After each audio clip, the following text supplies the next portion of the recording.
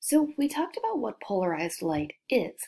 We talked about how we can tell polarized light apart from other types of light, how we can tell filters apart from polarizing filters, depending on whether or not they can block vertically or horizontally polarized light. But what would be the evolutionary advantage? I mentioned at the beginning of the lesson today that some animals can see in polarized light.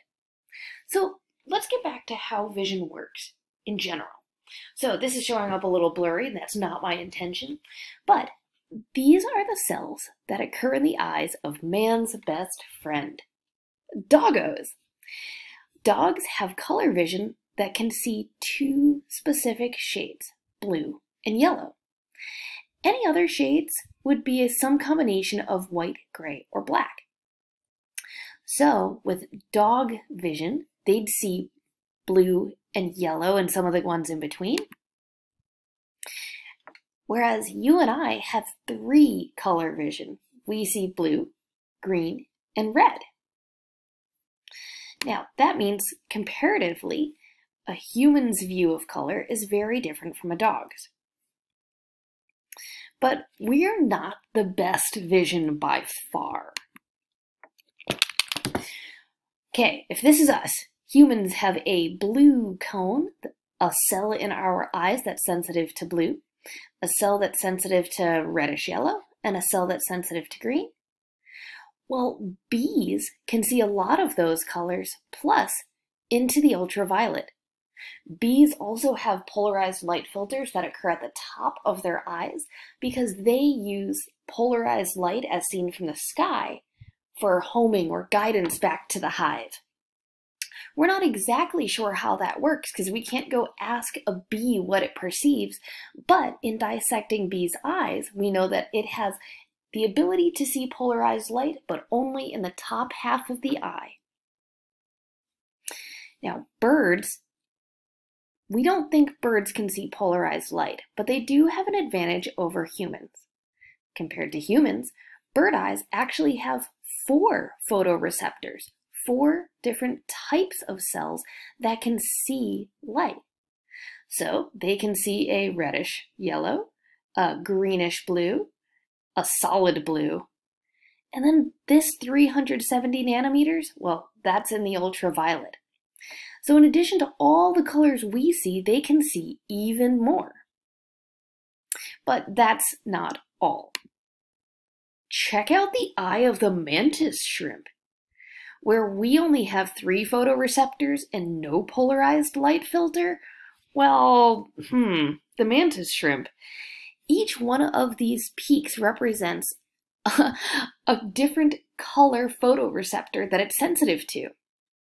So it can see all sorts of colors of light and polarized light.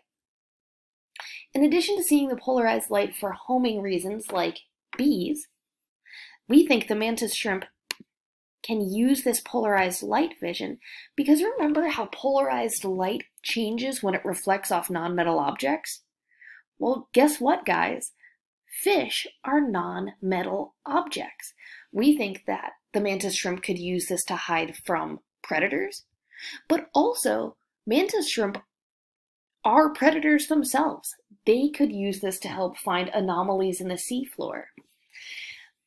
In this camera that humans have created using polarized light vision, the top of the ocean, like the ocean surface at the top of the water there, looks like a different color than the fish because they're at different angles, hence giving slightly different angles of polarization that we could tell apart.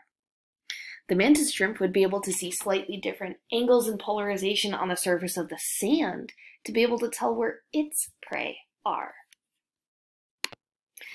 So, the creature with by far the most sensitive eyes to polarized light is the cuttlefish.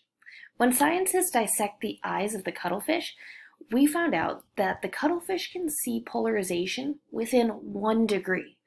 What that means is if a surface is even 1 degree tilted, well, that cuttlefish can see it as a completely different color as all the other objects around it. Again, great for finding prey, great for avoiding predators, but scientists believe that this could be even used to help the cuttlefish design its camouflage. Scientists believe that they could use this to help communicate with other creatures around it. So maybe we don't have polarized light vision, but lots of other creatures do, which is kind of cool. All our eyes over millions of years of evolution have changed to fit our natural surroundings.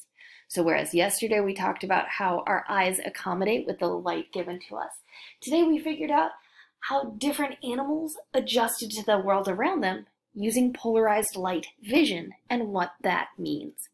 Tomorrow, we'll work on how we see color and how that perception partially occurs in our brains, right?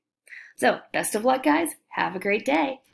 Oh, but before I go, I know it's not necessary, but definitely check out that secret invisible computer screen video that I'm posting at the end, because even if I'm not asking any follow-up questions to it, it is super duper cool and one of the coolest demos I can show you in a classroom. But now we have to do on a screen.